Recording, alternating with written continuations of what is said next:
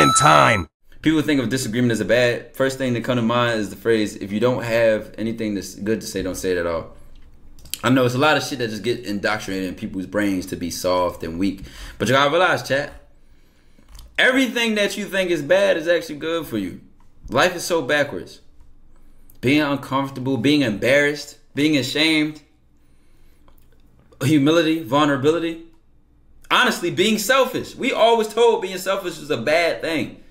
Putting yourself first. What's so wrong with that? Nigga, it's my life. Who's supposed to be first in my life? It's literally my life. Like, if I'm not the center of my universe, who else should be?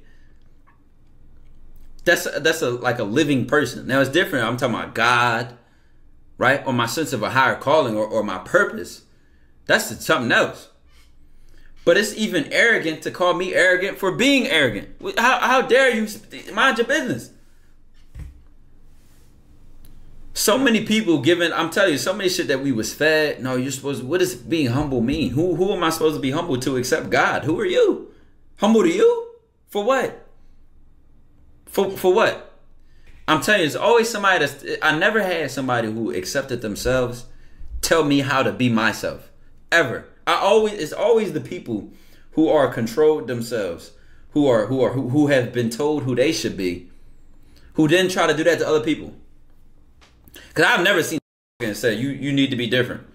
As critical as I am of weak shit, I just draw the line in the sand. Either you're gonna be a man or you're not. Either you're gonna approach her or you're not. Either you're gonna grow and evolve or you're not. I don't tell you do this or do that. I'm just saying what it is. I've never had somebody who fully accepted themselves tell me how to be myself.